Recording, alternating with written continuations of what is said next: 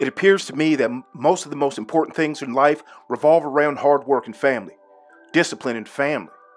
Hard work, discipline, and family structure. Working your ass off at something that can have a big payoff, something that can help you in life, something that can put some money in your pocket. That's what's important. Family structure is important. But that seemed to get lost a lot of times along the way because you start looking at the shiny shit, the loud shit, the distraction shit, the feel-good shit. It's like failing that marshmallow test. You'd rather have one marshmallow today than 3 marshmallows tomorrow. And then along the road, you got a lot of people distracting you from keeping your eye on the prize. Because we know what's important. We know what's most valuable. We know what we should focus in on. And at the end of the day, it's about hard work and it's about discipline.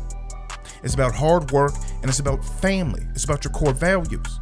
You see, when a black man is self-actualized, he's got a career for himself.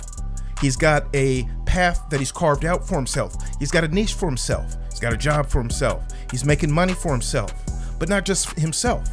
Sometimes a man needs more than that because it's one thing to make a lot of money. I've been single. I made quite a bit of money while single, and I was actually kind of miserable because I didn't have a family at home, at least for me, because what am I going to do with all this money? Oh, just go wild, go buck wild, want to have sex with random women? Sure, had a lot of fun, a lot of great memories. Made some good friends along the way. That's great, but it was nowhere near as rewarding as being married, having a wife, and having children. Because then I got to take my resources and everything that I've earned, and instead of just looking at that in my bank account, I actually got to spend it and nurture other people with what I've produced, and that's really beautiful. It's like it's a form of tending to the garden of your mind, which is something that I like to talk about. It's like, you know, you're going to your yard and you've got some berries growing, you've got some flowers over here, you've got some fruit trees, and they need water. You water your plants, you water what you're growing, and you know that you water them because they're gonna sprout and they're gonna grow fruit and it's gonna be more beautiful and the colors are gonna be more amazing. So you put in fertilizer. That's like spending your resources on your family. You want to do it. You feel great about it. You can't wait to do it. So it makes you work harder. It makes you work harder because you're working harder for your family. You're working harder for your flesh and blood. You're working harder for your last name and not your first name. Shout out to Dame Dash. And shout out to you black men that are disciplined and hardworking. I hope you've learned the value of family. See, a lot of black men, they're more interested in the hyena than the lioness. And that's a real problem because the hyena, the strag, the rat, the hood rat, the ratchet, they're not interested in family. They're interested in sex and spending up your time and abusing you and stabbing you in the back and lying to you, cheating on you, wasting your time, spreading STD, giving you unwanted kids, calling the cops on you, disrespecting you in public, breaking your property, breaking your car windshields, going in your home, punching walls, breaking windows, breaking glasses, throwing PS5s. They got a PS5 yet? Throwing your PlayStations around. We know what they're about. But a lioness, what she wants to be loyal. She wants to help you hunt. She wants to raise your children as best she can alongside you. She wants to be a hunting partner with you. She wants to be loyal to you. She wants to have a marriage with you. Now the hyena, they're hard because they bring a lot of dysfunction. But a lioness is harder because she requires more out of you. See, a hyena really doesn't ask that much for you. And you got to be careful because the reality is that a lot of black men in the manosphere put the conversation on hyenas instead of lionesses. And they get black men's minds more focused in on the women that they should stay the hell away from instead of the women that they should get with. Because lionesses, they're not, they come in all shapes and colors and ethnicities. All types of women can be lionesses and all type of women can be hyenas. But black men have grown a taste for hyenas. And that's a problem. And they go, all I date is one type of woman. And if I can't get that right type of woman, then I'm not going to deal with anyone at all. So a lot of times they like these hyena conversations because that's what they're usually around. And even though they don't necessarily want a hyena, they know that they're going to have to weed through that needle in the haystack to find one, to find a lioness. which is very rare in ADOS to find one. It's not easy, and even if you find one, she might not be compatible with you, which makes it extremely hard.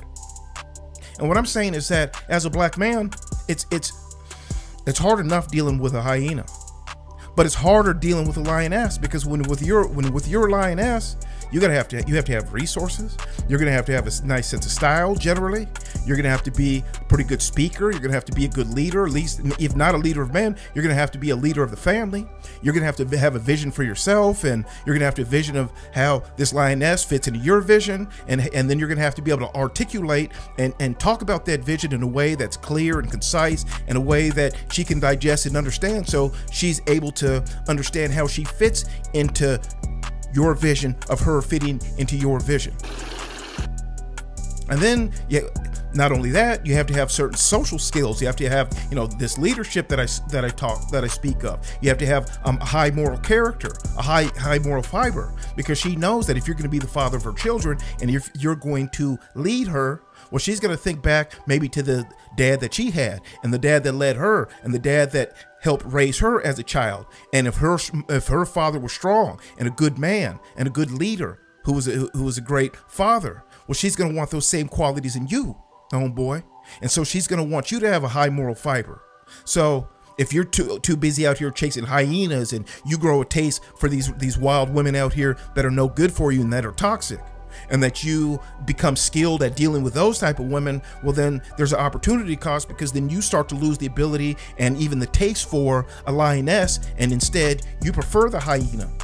And that's why we have a lot of black men that are in the manosphere that talk about sleeping with prostitutes. That's why we got so many Jonathans around this camp, because they've grown a taste not for the regular wild hyena that you meet in the nightclub, but they like this Craigslist hyena. That's what they like. So then what they do is they say, well, it's just easier to spend 40 bucks on a woman who's, who's a working girl. I can cash her out. I can pay her to leave. Then I don't have to deal with her anymore. And that sounds pretty good on the surface, but actually what you're doing is, you're doing exactly what I did. You're learning to deal with the worst types of women because they're temporary and because they're a whole lot of fun. But the problem is there's an opportunity cost. You lose something along the way.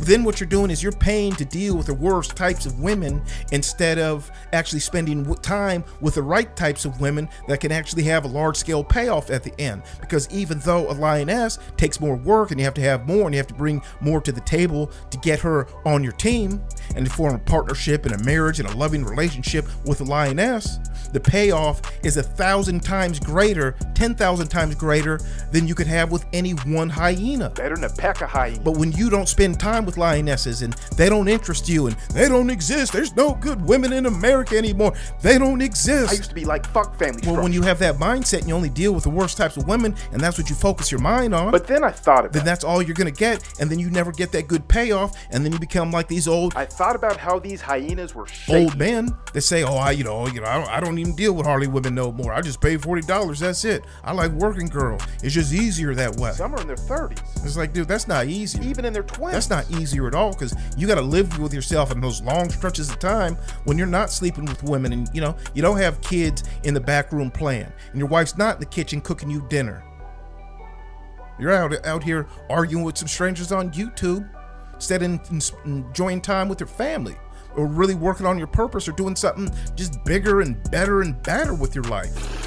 And I'm not saying if you buy prostitutes, it doesn't mean you can't be married or have a great relationship, and it doesn't mean that you can't, have a successful career, because, or make lots of money, because we certainly know that's not true. But what I'm saying is, though, as a black man, you got to be very careful of who you listen to, and why you listen to who you listen to, and why you don't listen to who you don't listen to. Now, this can be very tricky, because we normally want to associate with people that we identify with, that we have a commonality with, where we come from the same background, we have a similar history, we have the similar goals or a shared vision. Maybe we're in the same career field. Maybe we come from the same tribe, or we were raised in the same city together. We generally want our mentors, our friends, our loved ones, the people in our circle, the people that we learn from, our mentors, the people that we allow into our lives, the people that we get information from. We prefer those people who identify with us. And that can be very problematic. And you have to be very careful in who you listen to, because many people understand that. And what they do is they sink their emotional hooks into you. And they seem like they identify with you. And they actually do identify with you. But they're not here to be your friend. They're not here to be your mentor. They're not here to help you. They're here to do other things like waste your time and spend your money and tell you things that aren't true, like there's no good women left, or tell you things that isn't true, like you shouldn't get married and start a family. What is true is hard work and a focus on family creates huge dividends. When you use your mastermind to mastermind a master plan, and then you work the shit out of your master plan, you're gonna have a major payoff, homeboy. And that's what I want you to do. I want you to focus on something big in your life, something that's so big it scares you a little because you don't know if you can do it or not. I want you to have a plan so big that if it pays off, you're gonna be set forever, and it gives you something to be proud about. I hope and I pray that you're doing that right now as we speak, and I'm confident that you are, and that's why you're listening to this.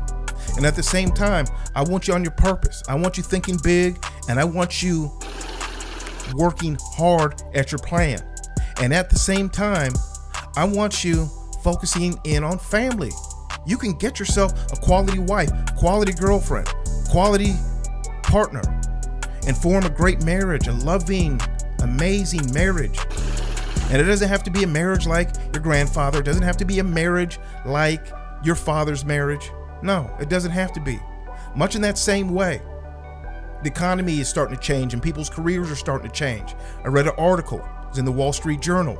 It said that 3% of all working Americans in the month of August quit their job and pulled out of the workforce. 3% of the entire labor force quit in the month of August. Why?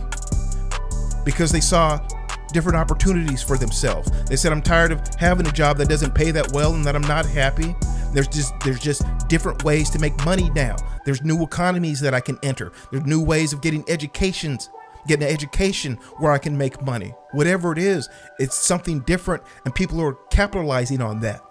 And in that very same way that people are pulling out in the labor force and making changes in that way, we have the ability as black men to form marriages with lionesses and form different types of marriages that are fulfilling, not just for us, but also for our wives, and that are fertile ground to raise children in, where she's happy and I'm happy, where she's happy and you're happy, and you get your needs met, she gets her needs met, and you can talk about things and practice radical honesty, and you can do things together and have great experiences together, and you're not tied down by culture or ideologies or a belief system that don't fit you, that don't suit you, that don't help you in your life. You don't have to go to the village priest and ask for permission to get married and have him vet you. And, you know, when you have problems within your marriage, you have to go to the church and to the priest or to this body of men to talk about these problems or these decisions that they can be made. You don't have to do that anymore. You can form a marriage on your terms, with you and your girlfriend, with you and your fiance. You and your wife can build something very special for yourself and very unique for yourselves that can make you happy.